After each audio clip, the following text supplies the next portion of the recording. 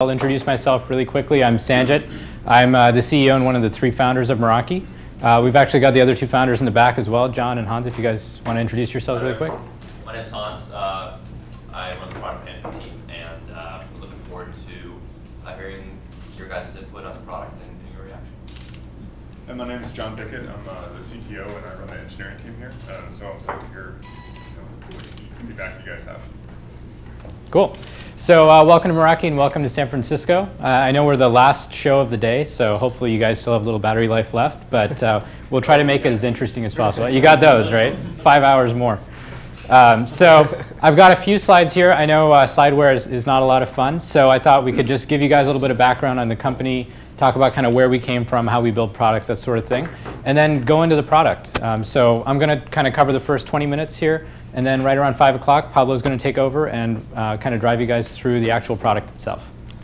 And something I want to mention, if you guys have any questions as I'm presenting, there's only about 15 or 20 slides total, so there's plenty of time for questions. Just kind of pop your hand up. We're going to try to watch this screen over here, and I think Richard is going to represent the Twitterverse in the back of the room. So for any of you guys out in the streaming land, please do ask questions as well. All right? So let's get started. How many of you guys are familiar with Meraki already? I know about half? OK.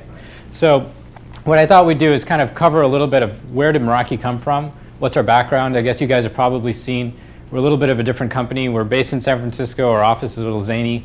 There's beer everywhere. You might be wondering what's the deal with these guys. So hopefully this will provide you some context, and then we'll kind of move into the product side of things. OK, so the backstory behind Meraki is we actually started out in the kind of years before Meraki at MIT. So a bunch of us are grad students. Actually, myself and John were PhD students leading a research group. We worked on a project called MIT RoofNet, which some of you may have heard of. It was around about 10 years ago. And as you might have guessed from the name, the idea behind RoofNet was to build a rooftop network. Very creative name. So we were really trying to investigate new ways of building networks, trying to figure out, is there a way to do it without big base stations, kind of the way the cell guys have done it? And can you kind of build an ad hoc network that could actually handle hundreds of users? Really, we were trying to figure out what are the challenges that come up when you do that. And the idea here was to build everything. Start with the radio. We actually built everything up from the radio chipsets all the way up to stack, all the firmware, all the management, all the routing protocols, the bitrate and modulation selection. All of that stuff was in scope for us. So kind of a neat project. Since you guys are RF geeks, I thought I'd kind of walk you guys through what a RoofNet kit looked like. On the right is actually the gear that we would ship out.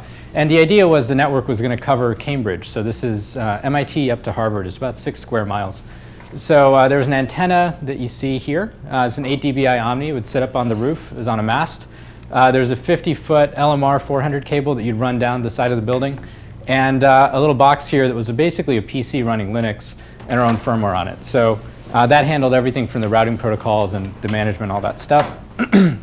And what we would do is, the first couple of years, John and I actually would go around installing these things. We'd climb up a 40-foot ladder, sometimes in the snow, which is probably a little dangerous now that I think about it.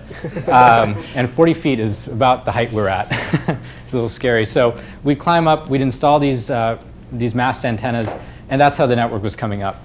And on here on the left is kind of a screenshot of what the network looked like about halfway through. So this is when we're about, I think, 40 or 50 nodes in. It got to about 150 nodes. It covered about 6 square miles, as I mentioned. And eventually, the network started to take on a life of its own, and it was really growing fast. So we put everything together in a kit, which is the box over here on the right. And people would come to our lab, pick up this kit, take it home, and install it on their own. And this ended up exposing a bunch of interesting problems. The first one was, how do you make a network that can install itself and self-configure, right? We weren't going to go run around everyone's house, make sure all the installs were working OK. We had research to do. So we had to make the software smart enough to install itself. We also had to do a lot of mesh routing. And we were building an outdoor network of very kind of adverse environment, right? We had snow, we had rain, all kinds of stuff. We'd even see weird things like devices would go offline for 8 hours at a time. And we couldn't figure out why that was happening. Turns out we'd have students that would unplug the routers when they'd sleep, plug them back in, stuff like that, right? So kind of crazy problems. But it was really interesting. And we spent a lot of time looking at the various layers, right? So we looked a lot at the RF layer, tried to figure out how are these links working, how are they delivering packets, what should the link metrics be, how should we design routing protocols, all that kind of good stuff. And I thought I'd share a kind of interesting visualization. We're big on visualizations here, as you saw with the birds. So this is the graph that shows the quality of all the links in the network. And one of the kind of big insights from this research is we actually discovered that wireless links, everyone knew they were kind of lossy. We were measuring how lossy they were. And we found out that it was very common to have links that would lose almost every other packet. So 50%, we'd have 70% links and all that stuff.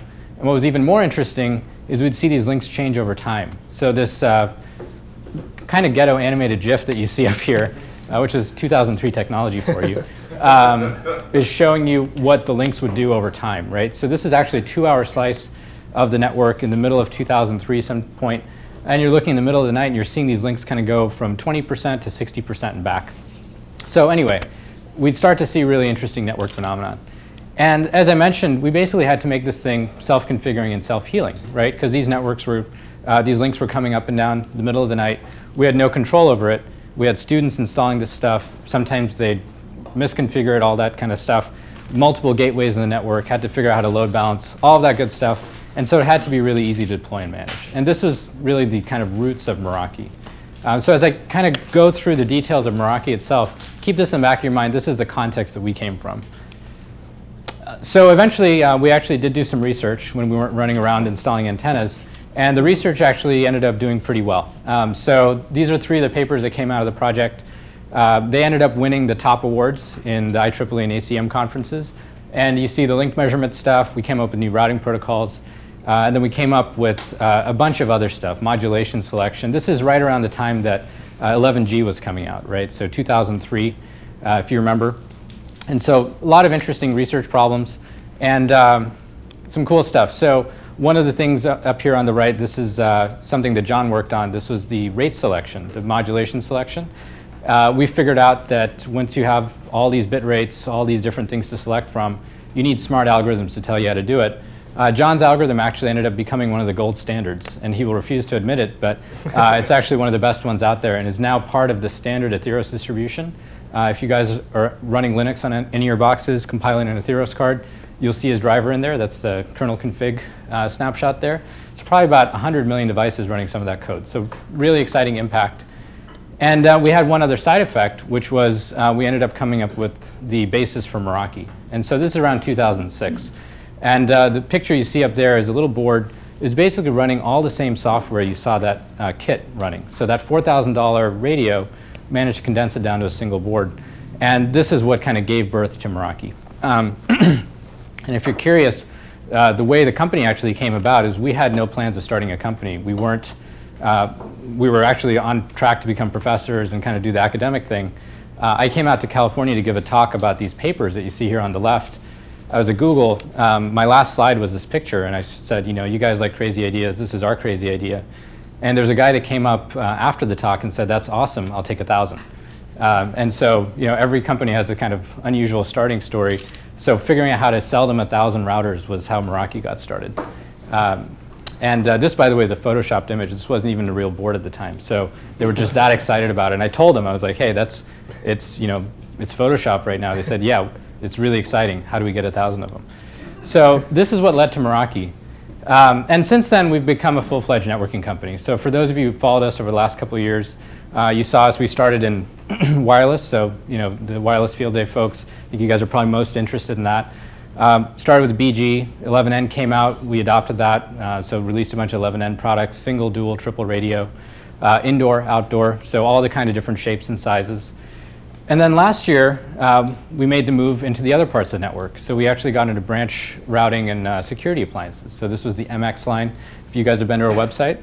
And we've got all these products over here. And I think you guys did a quick tour of the 3rd floor, so you probably saw some of them open down there as well. So these are the security appliances. And then most recently, just 2 weeks ago, we launched our switches. So we got into gigabit switches, 24, 48 port, PoE, non-PoE with 10 gig uplinks, really cool Ethernet switches. So now we've kind of got a full bag of networking products, at least for the edge. So this is what Meraki looks like today. And we've kind of focused on all the different layers of the stack, right? So we've kept true to our roots. We've still got some great link layer stuff. We've got a lot of mesh routing. Once we got into the security appliances, we started doing traffic shaping and application traffic shaping, so at layer 7. And then as we moved up, we started to really think about the bigger problems. How do you manage these networks? How do you manage networks at scale? And so on. And so I kind of call this, going up to layer 8, right? Which is what's the kind of bigger picture. And we call this piece the dashboard. This is our management console that covers all of our products, whether it's wired or wireless, doesn't matter to us. So network-wide visibility and control. So this kind of picture, I think, illustrates what we think about at Meraki. It's everything from the hardware and the firmware all the way up to the management system. So fully integrated. OK, any questions on that, just in terms of background? Makes sense? OK. So talking a little bit about our customers, right? Every company is really defined by the customers they serve and the problems they solve. So we've got customers of all different shapes and sizes. One of the unique things about our model is you see benefit from Meraki if you're deploying 10 access points or up to 10,000 access points, or maybe even more. So these are our customers on a map. We've got customers in about 150 countries now, including some really random ones. I didn't know there were islands out here, but it turns out there's multiple Samoas. So we're in the various Samoas, among others. We've got lots of exciting logos now on our slides as well, as you guys will see. So in retail, we've got Starbucks as a customer, we've got Burger King. In education, MIT and Stanford are two landmarks. There's some carriers on there, Telmex and British Telecom. And then some fun brands, Piggly Wiggly for any of you guys from the Midwest or the South, and a bunch of other ones. So really all different shapes and sizes. And you guys are probably seeing slides like this from every vendor, so I won't go through this very much. But we've got customers in pretty much every vertical now as well. So let me fast forward here for a second and talk about the scalability aspect. And I think that's where Meraki starts to get interesting. So I know the word cloud is kind of a bad word. I've been following the Twitter stream here. So I'll try to avoid it. But there is something kind of interesting about making something that scales really easily, right? So in the past, companies typically targeted a certain segment, right? They go after the very high end or the SMB. But with various web services and cloud services, we've seen a new kind of company that targets a wide spectrum, right? So Salesforce.com is a good instance. Gmail as a product is an interesting example, right? You can be an SMB using Gmail. You can be Genentech and be using Gmail, right? So that's kind of the similar story with Meraki. And I wanted to show you guys two case studies of what very large networks look like with our technology. And we're going to dive into the demo. You'll actually see the product here in a second. But we do have some customers with very, very large deployments with over 1 million users in them. So two examples here. One is Accor Hotels. They're the holding company for the Motel 6 and Super 8 chain. Not the most glamorous brand, but one of the very, very largest deployments out there. About 100,000 hotel rooms covered with Meraki, 10,000 APs. So they deployed that network in about 5 months with our gear. And then on the right is a map of Telmex. Have you guys heard of Telmex? Quick show of hands, maybe? So OK, a couple of you guys. So Telmex is like the AT&T of Latin America. Carlos Slim, richest man in the world, this is his empire. And he's decided to, or someone on his staff decided to choose Meraki. And through them, we're deployed in every Starbucks, every McDonald's, every California Pizza Kitchen, every Chili's, train stations, airports, you name it. So thousands of locations are going up every month with our gear. And they see a lot of benefit from being able to deploy networks very, very quickly. So kind of big and small, right? All different shapes and sizes. So switching gears a little bit into the technology piece, one of the questions we get a lot is, well, how is Meraki different? And really, how is it different for the customer? And so you'll hear us talk a lot about the customer. We're a very customer-focused company. Despite our very technical roots, we think ultimately you have to solve problems for people. Otherwise, you're not relevant. So we've got this out-of-band architecture or cloud architecture. I think a lot of folks are talking about this stuff now. Rather than talk about how we're different from them, I thought I'd just show you what we do and let you reach your own conclusions. So this is a diagram of how our products work and how they fit into the network. Obviously very simplified. So you see our 3 kinds of products down here. We've got our access points, the switches, and the security appliances. You plug those in on-premise. Could be in a headquarters, could be a branch office, doesn't matter. They connect directly to your network connection. And all the traffic from the network actually goes just straight out to the local area network or the wide area network. So that's what you see with the red arrow here. Could be 10 megs of traffic, 100 megs of traffic just goes straight out the pipe. What comes back to Meraki is this light blue line, which is the management data. And this is over an encrypted, compressed stream that comes back to us. It's a tunnel. It takes about 1 kilobit per second, so not a huge load on the network. And this is what comes back to our data centers. And we run multiple data centers, and I'll show you that in a second as well. So with this architecture, it gives us a couple of neat benefits. The first one is the scalability, which you saw. You want to deploy 10,000 APs. You basically just plug them in. As long as they can get to the internet, they can get back to our data centers. And so that lets you essentially have unlimited throughput, right? You can keep adding access points to multiple sites, keep scaling your capacity, keep scaling the number of users. You can add devices really easily. So they all provision from the cloud. They're basically all managed from the same interface. So you kind of claim them as part of your network. When they turn on, they figure out their profile is and start running it. And we've got this real-time tunnel that I'll mention, that I mentioned here. And this real-time tunnel gives us all the telemetry, right? So for those of you familiar with the Cisco nomenclature, it's kind of like CapWAP. It's a lot more compressed and a lot richer in terms of how much data it funnels back and forth.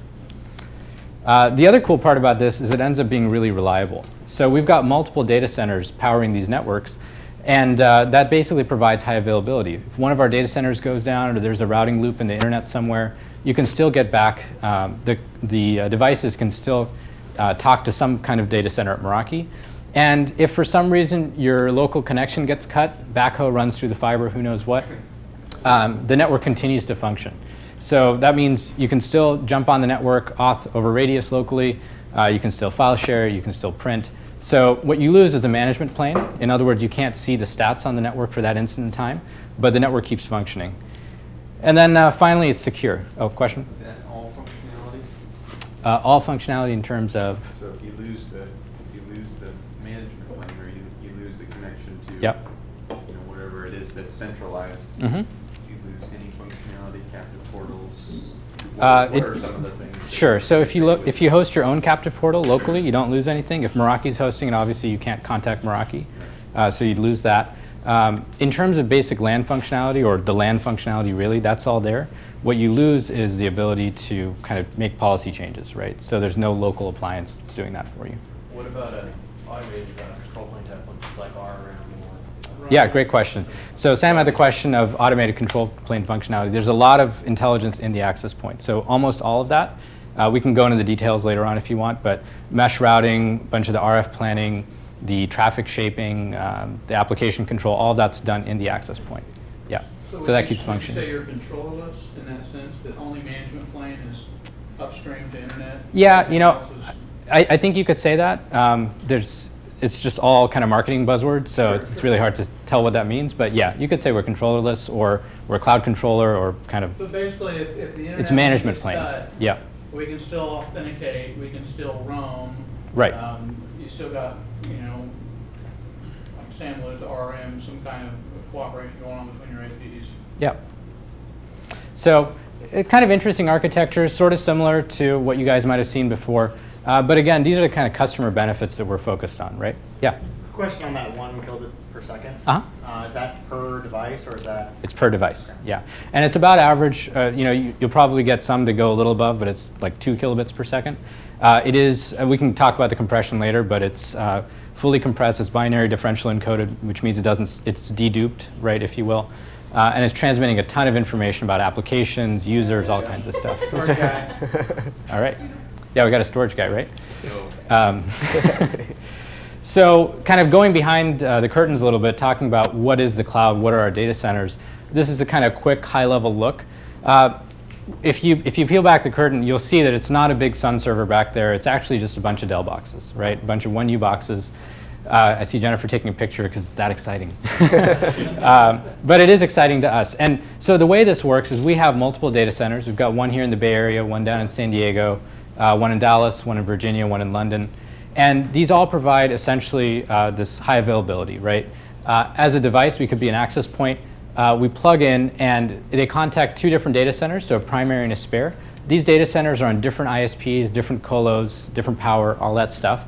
And those act as essentially the 2 primaries, right? So if one of them dies for whatever reason, a disk dies, or rack space goes offline, which it did last year for 3 days, our customers aren't affected because their network traffic's also being handled by a second data center. And then we also have a backup. So Amazon S3 acts as encrypted kind of deep freeze, which means that if all of our data centers were to go offline for some reason, we can recover all of that in less than a day. So that's the kind of data center side of things. The servers themselves aren't that impressive in terms of number of CPUs, right? 8 or 16 cores. They're beefy. I've got 16 or 32 gigs of RAM, a couple of 1 terabyte disks in a RAID configuration.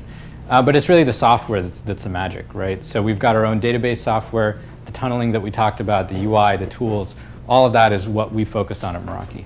Yeah, Andrew. Just a quick question around how you're doing the data center hosting for customers as a managed service provider for the management stuff. Yeah.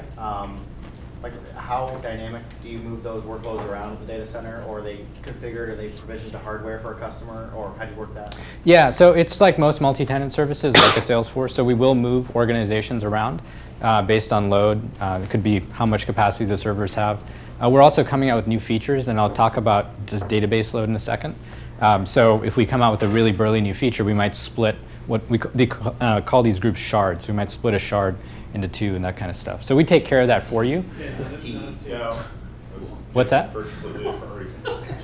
Yeah, not the dangerous kind of shard. We also do a lot of other stuff. Since we are a managed services provider, you're trusting us with a piece of your infrastructure. We run daily intrusion tests by McAfee. We're SAS 70 certified in all of our data centers. We go through audits. We're actually PCI level 1 audited as a company. So you might have noticed all the cameras and all the various security measures. That's because Meraki itself has gone through a level 1 audit. So this is kind of the architectural diagram of how our data centers work. And actually, I wanted to just pop in. I've never gone this long without doing a demo, so I want to do a quick demo. But the cool part about the kind of hosted architecture is not just that we can manage the data for you, but we can start to do some really interesting things with the data and try to show you what's going on the network. So Pablo is going to give you guys the full run through it. You'll kind of go through it step by step. I just popped into what we call the clients page, kind of an overview of what is going on in the network. And we are looking at Meraki Corp, so our corporate network's clients page, and at a kind of scale of 1 month. And so because we run these databases in the cloud, we can respond to queries very, very quickly. And we can do some neat things about showing you what's on the network. So as I mentioned earlier, all of our access points do layer 7 application traffic control, right? So we profile what applications are running on the network, not just the host name, but we actually look at the traffic and figure out if it's Skype or encrypted BitTorrent or Salesforce or Google or whatever it is. So you can see Gmail and so on. We can show you all of this detail, and I'm not going to steal Pablo's thunder, so I'll hide that for a second. But where the database gets interesting is you can start running queries. Like you can say, well, show me all the Apple devices, right? So you type Apple, it just showed you the 187 Apple devices, right? You can say, well, show me Richard's computer, right? And Richard's one of our product managers. Type Richard, it goes and filters that really quickly and shows that to us. We can even see, this guy used 62 gigs of traffic, right? I moused over it, and you notice the little orange guy up top? So we can start showing you the traffic for an individual device. And we're crunching all this stuff in real time in the back, right? Yeah, question, Tom. Do you use NetFlow to identify the protocols that you're seeing? It's like NetFlow. It's not NetFlow. It's something we developed internally. It gives us a little more granularity.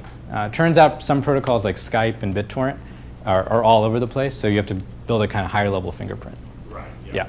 But it's same kind of concept, right? So it's a little closer to, because I speak Cisco. So Okay. It's like a PDLM for QoS. You have to crack the header on that. We have to crack the header, so it's all the way down to layer 7. Keep peeling the onion, and then we track flows and all of that stuff as well. Yeah, in Inbar. yeah, Meraki-based application, right? Yeah. Yeah, we need to get some good acronyms going. Trademark that right now. Right. So anyway, I wanted to kind of show you guys this. You can also search by like device type, so you could type iPad. So all of that stuff's there. All this information is kind of at your fingertips.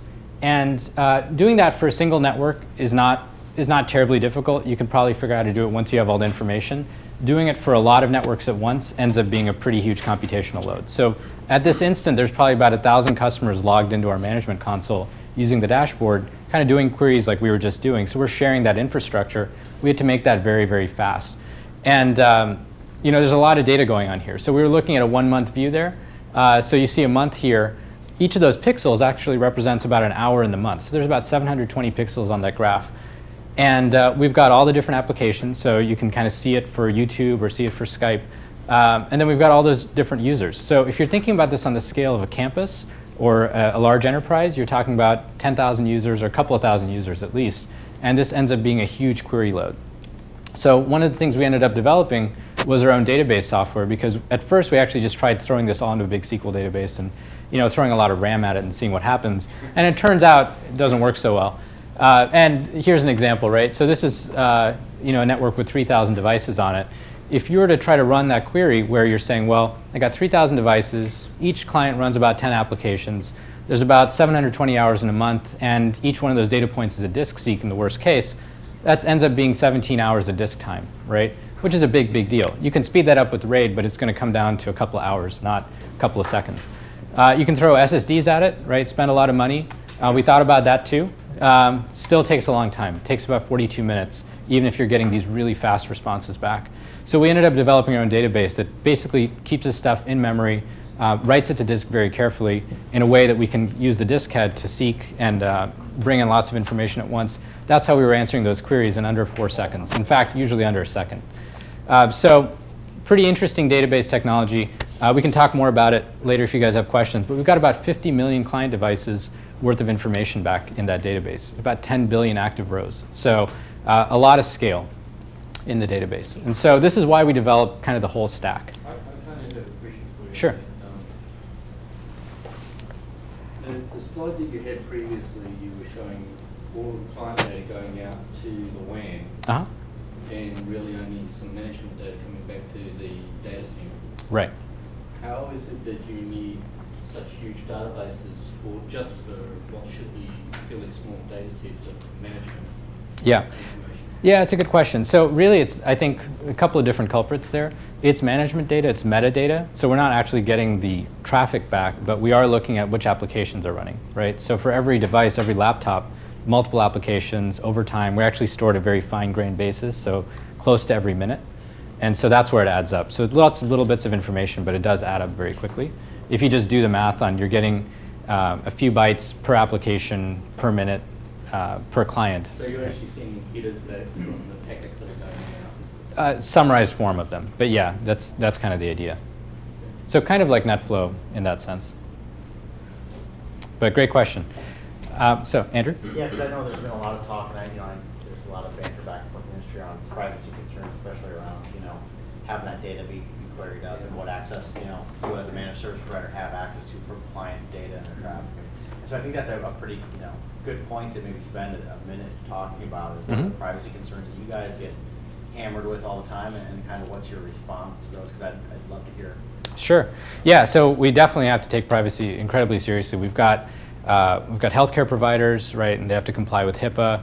We've got sensitive traffic, law firms, all sorts of stuff. So the short answer is we've got a pretty strict privacy policy. It's up on our website. It's very clear and easy to understand. You can turn these features off, by the way. So if you think that this is kind of too much insight into the network and you don't want it going up in the cloud, you can turn off all the pie charts and all of that reporting. And then we have a pretty carefully controlled list inside the company of who is allowed access to this data. So for example, someone like our receptionist can't just jump in and see what's going on with all that information. So it's kind of those three different levels. We can go more into it, but it's one of the things we've had to do. Yeah, so like any managed services provider, we have to have that kind of control. So the other thing I want to talk about is when you're running this as a service, there's another benefit to our customers and our partners, and that is that we can develop new features and push them out very easily so people can get a hold of them. And we call this feature velocity internally. Basically, that means coming out with new features on a regular, consistent basis and very quickly. And we won't go through all of these either, but everything from multi-site management to those pie charts to NAC, we started offering that as well, to content filtering, all the fingerprinting, all that stuff. We come out with these features every quarter and we make them available, and they're no extra charge, right? It's a web service. It's kind of like getting better spam filtering in Gmail, right? So that's kind of the model we have in our heads. And this is really different. You're not buying upgrades, you're not buying firmware, none of that stuff. You can just kind of get your hands on it and opt into it if you want. And last couple of slides here. Our cloud is getting to be fairly large in terms of its capacity, right? So we've got about 10 billion rows of information, as I mentioned. We haven't always had that kind of scale. And two different reasons. One, we've been selling more and more networks, and so of course we have more data to manage. But two is we've been adding more richness into the product, right? So the traffic shaping and traffic control we just talked about, That, for example, about 10x the amount of data we had to manage, because all of a sudden, it's not enough to know that a MacBook transferred 2 megabytes of traffic. It's like, well, what were those 2 megabytes? Was it Google? Was it Skype? What was it? So every year, we've kind of managed to keep up this 10xing. And we started out with about 100,000 rows of information, went to 1 million, and then 10x every year adds up pretty quickly. So we went from 1 million to 10 billion rows just in about 5 years. So pretty interesting progression there. So I've got a question. Yes? You guys seem to be you concentrate on the network flows. Mm-hmm. Do you guys have any plans for integrating with OpenFlow in the future? We track OpenFlow. A lot of our kind of colleagues from the academic world went and defined that standard. So we're keeping an eye on it. It's still pretty early. Okay. So we're kind of plugged in, but we don't implement OpenFlow today. So you want it to be a little more mature before you start looking at the yeah, basically, it's getting into its first products right now. Right. Yep. And we're also hearing a lot more about OpenFlow in the data center. We're very edge focused and access network focused. And so we try to implement a lot of that functionality with what we have today. Very good. Yeah, great question. OK, so just 2 more quick slides. We've got a couple of different corporate philosophies. And you guys have gotten a sense of Meraki's corporate environment's probably a little different. We try to be very open, very casual. And really what we try to do is get a lot of customer interaction, because we've discovered over the years that our customers and our partners guide us down the right paths. So we don't have to come up with 5-year architectural roadmaps. If we can be nimble and be responsive, that lets us kind of implement the most relevant features. And as honestly a smaller company, that's very important to us, because we don't have the resources to throw billions of dollars at a problem. So we've got a couple of different ways of doing that. And this, of course, isn't technology. It's not really an algorithm, but it is very, very important. The first one is what you see up here in the top left corner. So that dashboard interface, the web interface I was just using, every page has this little one-liner in the bottom right-hand corner that says, I wish this page would. And you can make a wish. So that basically means you can type in a one-line piece of feedback, and it goes directly back to our engineers. So it passes, or gets CC'd to all the product managers, the marketing people. I see that wishes as well, but it actually goes to the engineer who built that feature. And you'd be surprised how much bacon we've gotten asked for. Donuts, bacon, pancakes, waffles, right? Money. But we've gotten about 10,000 of these wishes over the years. And these wishes have really helped guide our product development. We've granted about 3,000 of these wishes, so we're in the wish business in a sense. But it's made it really easy to work with our customers to develop new features. So we can get feedback very, very quickly. We can deploy features to 0.1% of our customers or people that opt into it. So a lot of the stuff that you guys see us announcing this year, we've been working on for 18 months or 9 months with our customers getting their input. So very short feedback loop.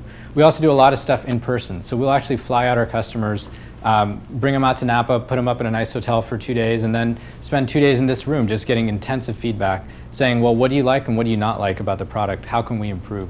And we try to do that as often as possible. And I think that's really one of the reasons we've gotten to this point, is just getting that input from our customers. And then, along those lines, we focus on the overall customer experience. We discovered pretty early that it wasn't enough to have a faster AP or one that had a cooler routing algorithm or whatever it was. People wanted problems solved. So along the lines of that feedback, how do we provide a great overall customer experience? And turns out this kind of has 3 stages, right? The first one is the pre-sales stage. When you're learning about Meraki for the first time or trying to figure out what it is that we do, how can we make that as good of an experience as possible? So we spend a lot of time on the website just making sure the information's out there. It's plain English marketing. We try to avoid jargon as much as possible. And then we do lots and lots of free trials. So you've probably seen this little button on our site, free trial or live demo. You can get your hands on our gear very easily. In fact, we encourage it. So that's something we do day in and day out. There's dozens of trials going out on a regular basis. And then we also focus on the installation piece. So let's say you decide to check out Meraki, maybe do a free trial. How can we make that installation as seamless and as straightforward as possible? And to do that, tons of usability tests. We bring people in that have never heard of Meraki, never seen our product, and watch them install it for the first time with no instructions, just to see where do they get stuck. And really interesting phenomenon, right? We discovered that a lot of the kind of industry norms of having a separate mount kit, for example, don't make a lot of sense to someone who's never installed a Meraki AP or an AP before. So we started doing things like sticking the mount kit in the box, right? We started labeling all the little baggies the screws come in. Little things like that make a big, big difference in terms of how usable a product is. And then the third piece is what we call post-sales. So This is our support organization. And as you guys know, pretty much everyone that installs a network at some point needs to call TAC or needs to call support. And we try to do whatever we can to deliver a high-quality support experience. So we base our support out of our offices. You guys might have passed them on the 3rd floor. They're the guys with the crazy unicorn behind them. So that's our US support. We've got European support. What's that? So there's a unicorn downstairs and I missed it? Yeah, there's also one back there on the board. There's Easter eggs everywhere. It's magical, right? It's a magical place. We also offer a lifetime warranty on all of our products, just so people have the peace of mind that if something happens, Meraki will replace it. And we even offer advanced replacement. So if you say, hey, I need this thing tomorrow, we've got an event coming up, we'll FedEx you or UPS you an access point, or a switch or a security appliance. We also do automatic updates, as I mentioned, with those features, right? So how can we kind of go above and beyond, deliver just an amazing product experience that goes just beyond the technology itself? So you do automatic updates to your devices. Is it a push from your central office? Do I have the option to defer an update? Absolutely. So you tell us when you want the update. If you're a retailer, for example, and you say, you know what, anytime in Q4 is bad, you can do that, right? After September, we touch nothing. Yeah, we hear that a lot. So we have facilities for managing all that stuff. You can actually do that from the dashboard. And then last slide here, the company is actually doing really well. So I'm not going to go into detailed numbers since we're private, but we've been experiencing some amazing growth over the last few years. So we've, from our inception, doubled our revenue every year. And the last year, we actually tripled our revenue. We've got no debt on the books. We're cash flow positive, so the company's doing great. We're investing a ton in our outbound efforts, right? So we've got a growing sales team. Andrew. What happened in Q1 2011? Q1 2011? Oh, why was it down? It's really what happened in Q4 2010. We had an awesome deal. Yeah, but really, I think in terms of exponential growth. I'm glad someone's watching the graphs, though. So we are hiring throughout the US and throughout Europe as well. We've got a ton of outbound marketing efforts. One of the things we hear a lot is, hey, this is a really interesting product, never heard of it before. And a lot of that's just getting out there. And we've got new products as well. Like you see over here on the right, we've got security appliances, the switches, and a very broad range. So we've gone from essentially smaller networks to very, very large networks.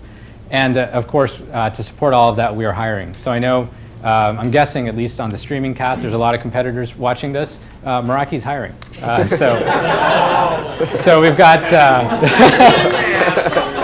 so we will hire about 150 people in the next 50 weeks. So we spend a lot of time just building up the talent pool here. There's 62 people watching. So Great. I can't guarantee how many of them are job seekers, but... Well, maybe they'll tell their friends. So with that, kind of ready to go to live demo. Before that, though, any questions I can answer? Hopefully I wasn't talking too fast, but OK, good. Sure.